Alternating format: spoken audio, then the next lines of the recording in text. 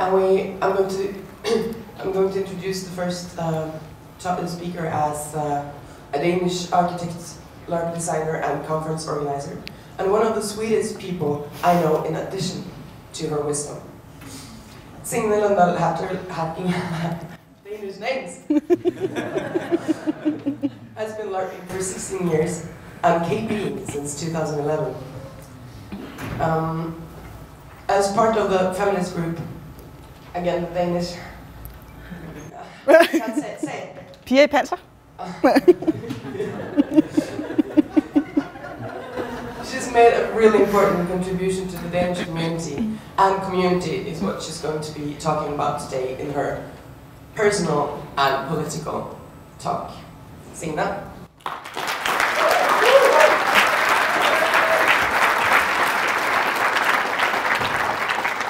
So this is on. Yes. Growing up, I loved discussing ethics with my parents, especially my dad. I would ask him about right and wrong, and he would respond by asking me what I thought about it. We would discuss politics, cultures, conflicts, wars, human rights. And not once would my dad tell me what was right and what was wrong. Always he would ask me questions, opening up a dialogue, and giving me a chance to make up my own mind about the matter. I remember feeling really lucky that my parents valued my opinions and thoughts, even if I was only a child. My dad is a pediatrician. He works and treats especially very prematurely born children. And these children have been born several months before they were supposed to. They have parents who have been looking forward to seeing them, taking them home and loving them. And their lives are put on pause for months as their child is hospitalized. All my life, my dad has looked at these children and tried to figure out a way to help them the best way. Children who cannot communicate what is wrong with them, if they are in pain, or what they want from life. The thing about prematurely born children is that they have a much higher risk of getting illnesses later on in life. Heart diseases, disabilities, and particularly cognitive disorders. And you don't know which children will get affected. So the doctors have to hope that what they do will be the best for the child. And sometimes they choose to stop the treatment. And sometimes the children just die. Every week, a child dies in that clinic. I watched my dad come home from work many times with a look on his face that clearly communicated that he had lost a battle that day. I've asked my dad how he chooses whether or not to stop the treatment of a child. And he has this very simple question that he asks himself with every patient. Do I believe this child will come back later in life and thank me if I save its life? And if that answer is no, he will start considering ending the treatment and preparing the parents to let go. These are ethical considerations, because you cannot know for sure how the future will look like, so you don't know what is the right thing to do for this particular patient. 10% of the children that they do save will get severe cognitive disorders, and some of them won't be able to take care of themselves growing up. So you have to ask yourself, what is the ethical thing to do? Therefore, my dad is also a member of a board that discusses ethics in pediatric care. And a few months ago, he came home from one of these board meetings. And one of the speakers had started his talk by saying, the greatest ethical challenge we face in the world today is that 1 billion people is living in poverty. And this is, of course, a surprising subject since they were there to discuss ethics in pediatric care. But this was a talk that really inspired my dad and moved my dad, and that inspired a lot of discussions in my home. This is something that most people in this room are aware of. There is inequality and injustice in the world. Not only are we aware of this, but we care enough to actively discuss it and try to do something about it. We might be here to discuss LARP, but in many ways we are very political. The organizers of this Knutepunkt has chosen to leave meat out of the menu to lower the carbon footprint of the conference, an initiative that clearly communicates something about the climate changes we are facing in the world today. Many people in this room will actively fight for every human being's right to be treated as equal. And I think that when we look ourselves as individuals or as a crowd in the mirror, we see ourselves as people who want to change the world and who believe that this is possible. And we take these discussions and battles from inclusion on Knutepunkt to slavery in Abu Dhabi. We fight for a better world. But this is where we sometimes get in trouble. We usually fight within our own ranks. We rarely listen to people we don't agree with, and we hardly ever question our own beliefs. If we look at the discussion about Abu Dhabi, I'm sure that like most of you know that there was a discussion at this point. But if you don't know what the discussion was about, it was about whether or not it's okay to do LARP in a country that benefits from forced labor or who uses forced labor, to work with LARP in particular. And this discussion arose because at the time there was a group of LARPers down there doing LARP at a water park for tourists. I believe it makes sense for us to discuss ethics and issues on human rights in LARP. But as many discussions in our community or in our crowd, this discussion became extremely aggressive and personal. It was actually more about the LARPers that were down there than about slavery in Abu Dhabi. These people were being pulled out on social media, accused of being horrible people and benefiting from the slavery, and they were required to do a personal and public atonement. Some people argue that they should have been boycotted from this event so that we could clearly communicate that these are actions that we will not stand for. Many people said that they should have been aware of this, that they could have just read an Amnesty report. Maybe they should have been aware, and maybe they were actually aware. And maybe they could have just read a report. But let's look at the world we live in. Rewinding to the statement that the greatest ethical challenge we face in the world today is that 1 billion people is living in poverty. This is an ethical challenge and not just a humanitarian challenge, because part of the reason why they live in poverty is because we live in wealth. We are rich because we are able to earn money from working, take those money, buy the products we need, and still have money left. Money we can use to travel, to go to LARPs, to come to Knutepunkt. And this is only possible because the people who produce the products that we need earns less than we do. So I'm able to go work for 1 hour and take the salary from that hour, buy a product of an hour's labor from someone else, and still have money left. So the price of the product that I buy is directly connected to the conditions those people work under. Maybe you feel it was irresponsible for the people to go to Abu Dhabi and LARP or work with LARP, but you don't have to go to Abu Dhabi to be in contact with products who are made from forced labor. You can go into the breakfast buffet at the cereal table, because Amnesty also just revealed a report that says that companies like Kellogg's and Nestle uses forced labor. You can ask yourself what kind of conditions the person who produced the cheap shirt that you bought in H&M work under, or how many women and children have lost arms and legs in the factories in Bangladesh that produce the jeans that you bought for 400 kroner. No one in this room can call someone out for having accidentally benefited from forced labor and not be guilty of that crime himself. It makes sense to be aware of the products we buy. And it makes sense to put pressure on the companies that use forced labor or whose working conditions are opposing basic human rights. But it doesn't make sense to go stand in the breakfast line waiting for someone to put a spoon down the cereal bowl and then attacking them for being horrible human beings. Just as I don't think it makes sense to make one of your friends break down crying on Facebook because you believe in the fight for human rights. I think one of the reasons why the tone gets so frustrated when we discuss things that frustrate us is because we stand with both a want and a need in these discussions.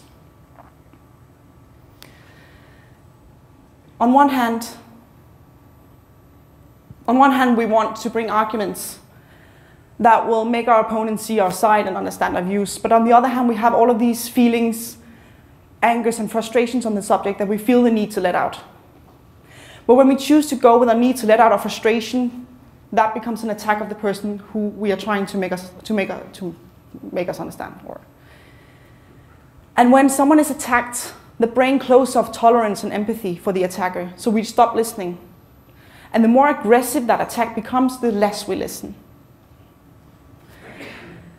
To bring an example, I've only organized Knutepunkt once, but in that process I was compared to the civil or the extreme right movement Pegida, and I was accused of trying to kill my participants. This was of course not me personally being attacked. These were the organizing groups that I was a part of. And the people who wrote these things were probably just frustrated and trying to let that out. But by letting their frustrations out in this way, I felt attacked and accused of being a neo-Nazi and of trying to kill my participants. And knowing my own emotional response to this, I can say for sure that my empathy and tolerance for the people involved in these debates definitely took a hit. So when we choose to go with our frustrations or our need to let out our frustrations, we risk to close the exact door that we are trying to enter with our arguments. The consequence of this way of talking to each other, as I see it, are two things we're definitely not interested in. One, we use up our organizers. By giving them so severe hate whenever they make a mistake or whenever we don't agree with their design choices, we make sure that fewer and fewer people will want to organize for this crowd. Or maybe they simply don't dare because they're afraid that they will get attacked if they make a mistake or when they make a mistake. And they probably will get attacked. I know several people who doesn't even want to participate in Knutepunkt anymore, and some of them I've organized Knutepunkt with. Secondly, by not showing tolerance for the people we discuss with, we use up the tolerance that they feel for us. We are always talking about inclusion, tolerance, and space for diversity, but we fight for these values by not tolerating people we don't agree with or by threatening to exclude them from the event. I truly believe that if we want a tolerant, inclusive, and caring culture at Knutepunkt, we have to meet each other with tolerance, inclusion, and care when we discuss this culture. If we choose the methods of anger, judgment, and exclusion, that is the culture we will get. We need to learn how to listen. We've never had so many channels to hear each other on, and so few people are listening out there. A phrase which has become very common in the groups online, which I think kind of sums up the culture that we discuss in, is, can we please talk about the fact? And this is a phrase that provokes a lot of people. And when you listen to the words, it makes sense that they are provoked. Can we please talk? Are words that invite a dialogue. But then we add about the fact. And the word that I have a problem with in this context is the word fact. Because that word is something we use to describe something that we have already agreed upon to be true. We don't discuss facts. And we don't think that they will change if we go into a dialogue about them. So why are we inviting dialogues about things that we don't question? And when you go through these debates online, you realize that maybe these were never supposed to be a dialogue, because these seems more like a public scolding of the people who will dare to question the stated fact. I've seen discussions online where the person who started the discussion responded to every opposing argument with, yeah, I seriously doubt that. If we are not going to listen, what is the point of talking? I was brought up to seek answers through reflection, by asking myself the tough question and by going into a dialogue with those around me. And I truly believe that if we don't dare questioning our own beliefs, if we don't dare listen to our opponents and for a minute see their side, we will at best only get half-truths. The world has changed a lot lately. It has changed, it seems like, since I signed up to do this talk. And we probably already always hated each other online or were mean to each other. And accusing each other of everything that is wrong with this world. But now we live in a world where our politicians are building walls, closing borders, and exiting unions. Martin Nielsen said in his speech for the summer school last summer that when our politicians build walls, we should build bridges. And I think this is true, but I also think that this is something we simply cannot afford not to do. We can stay angry and frustrated, hating each other online, accusing each other of everything that is wrong with this world. We can boycott those that we don't agree with, or threaten to exclude the people whose values we feel will threaten our values. But if we do this, I don't see how we are different from the politicians that are currently closing off their borders to protect their values and making the divide between people who are different wider. We can go out into the world, meet people who doesn't share our values. We can create stories through LARPs. And through those stories, we can move people and affect their opinions, creating bridges across borders, ideologies, and cultures. And I feel that could be a revolution. Even if you have no plan on going out into the world or creating LARPs or conferences for people that you don't agree with, if there's only one thing you should take from this talk, it should be this. How we meet the people around us shape the culture or community that we share. We build tolerance through tolerance. We build inclusion by being inclusive. This world is filled with inequality and injustice, but I'm not going to tell you to check your privileges. I'm tired of talking about what we can't say or what we shouldn't do. I want to talk about what we are going to do, and I want to ask you how you will use your privileges to make this world a better place. And on that mission to create a better world, we should ask ourselves, do I believe this child will come back later and thank me? No matter what we are doing, if that is organizing a conference or writing a comment on Facebook, we should ask ourselves, do I think this will bring value to the people that it will affect? And if that answer is yes, we need to be willing to see those 10% that will go wrong. We don't know how the future looks like. We don't know what will happen. So there is no clear right or wrong. There is no black and white, because nothing important in life is easy. At the end of the day, we just have to hope that what we created or organized or anything created more goodness than harm in this world. But if we create a culture where people don't organize and don't act because they're afraid that they will get attacked for their mistakes, we will change nothing. Thank you.